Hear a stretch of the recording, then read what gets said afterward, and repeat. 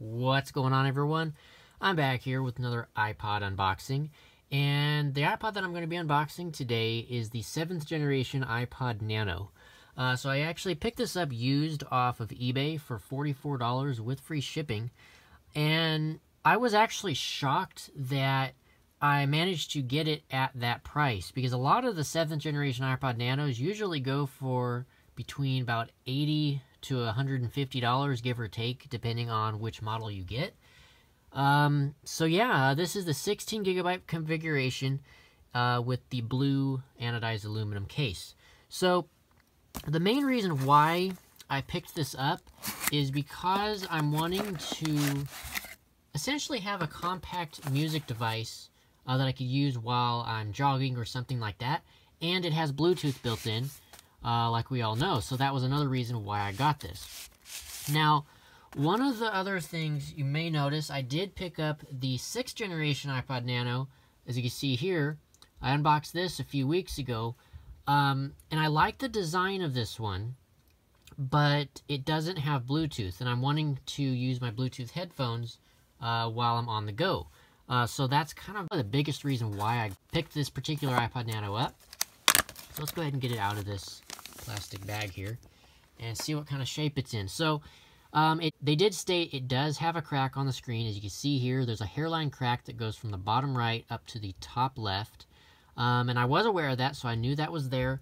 And I really don't care about that. So if you find iPod Nanos with a cracked screen such as this, you usually can get them for significantly cheaper than ones without a cracked screen. So this isn't too bad. It's not really that bothersome for what I'm going to be using it for.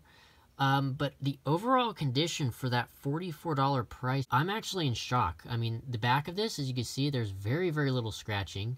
There's a little bit of a nick right here on the top. That's nothing pretty major. But other than the crack on the screen, this thing is in really, really good shape. Now, it did not come with any headphones or a charging cable, but yeah. So I'm really eager to try this out. Let's see if it has any power on here.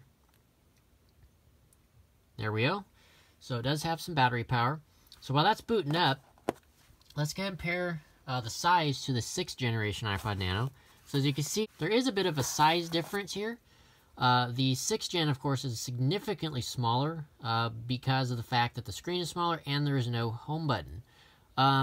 But one thing you do lose with the 7th gen is the fact of the clips. So the 6th generation had a built-in clip on the back that you could easily make the iPod wearable. So you could clip it on your shirt, your belt, or anything of such, and you'd be good to go. Whereas the 7th gen, we do not get that, unfortunately. But there are third-party cases that you can pick up for this that actually add a clip to the back of it. So you can actually do that, which is quite nice. Another thing you notice, the home screens are actually significantly different. So as you can see on the 7th gen, we have round icons. 6th gen, we have square, kind of iOS 5, iOS 6 type icons. And the overall design of these two devices are, again, very similar. But again, see, the volume buttons are different. So the 6th gen iPod Nano kind of has the same design as what you'd see with, say, an iPhone 4 or a 4S. Because of the rounded volume up and down buttons, whereas the 7th gen has more of the iPod Touch type buttons. As you can see here, the color matched buttons on the side, and then the color matched button on the top. So quickly giving a quick hardware tour. So you do have a home button here. Then you have the 2.5 inch LCD display, which is not a Retina display, unfortunately. Then you have the sleep wake button here on the top right, and then on the left side we have the volume controls, which also double as a play-pause button. So in the middle here, you could press it once, and it'll pause and play the track. You could double press it, and it'll jump forward, or you could triple press to go back and rewind a track. So that's pretty cool. And on the back here, you have this little white strip, and that is what allows this iPod Nano to have Bluetooth. So that is a really, really nice thing to have on this particular Nano. And on the bottom, you have your Lightning connector and 3.5mm headphone jack. So, now this does retain all of the features of the 6th gen, such as the FM radio. Now, you still do have to have a pair of wired headphones to use that, so you cannot use your Bluetooth headphones and listen to the FM radio. Unfortunately, I was kind of hoping for that, but unfortunately you are not able to do that.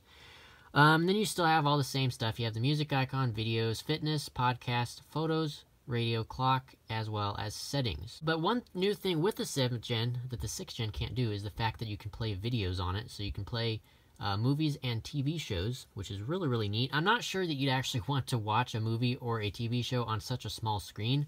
I'm sure you'd probably want to do that on your iPhone or iPad if you have one of those. But it's nice that it brings back video capabilities. And real quick, the way to connect a Bluetooth headset is really simple. You just go into the settings application, and right on the very top here you see a Bluetooth section, and then all you do is turn on the switch and there you go. So then it's now searching for Bluetooth devices. But yeah, that's basically it for this unboxing video. So yeah, that's basically it. Hope you guys have enjoyed once again. Make sure to hit that subscribe button right down below. It's greatly appreciated. Hit that thumbs up button as well. That's also greatly appreciated. And if you guys have any questions, comments, or anything of such, just drop those in the section below, and I will get back to them as soon as I can. So yes, with that all being said, once again, I will see you guys in the next one. Peace out.